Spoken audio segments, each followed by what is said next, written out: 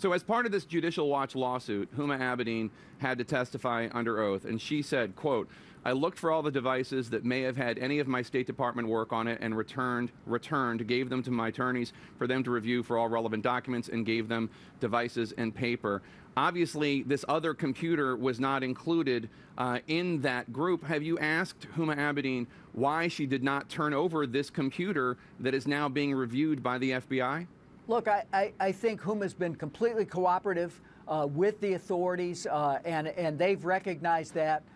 She's worked with her attorneys to turn over relevant material.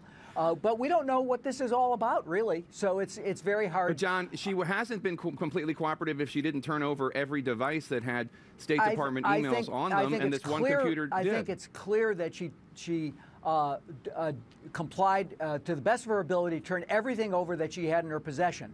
I don't know anything more than the speculation that's running wild in the press now about what this is about. I've talked to her. Have you talked to her? Have you asked Huma Abedin what is on that computer and why she didn't turn it over when she said she had divided all the devices? We don't know what computer Mr. Comey is talking about. You're assuming a lot of facts that we don't know. So I think that, as I said, she's been fully cooperative with the authorities, and they have recognized that. And I think that we can sit here and speculate and put facts into the record based on. I'm not speculating, sir. Reports. Our reporting is that it was a laptop computer that belonged to Anthony Weiner, and they found State Department emails on that laptop.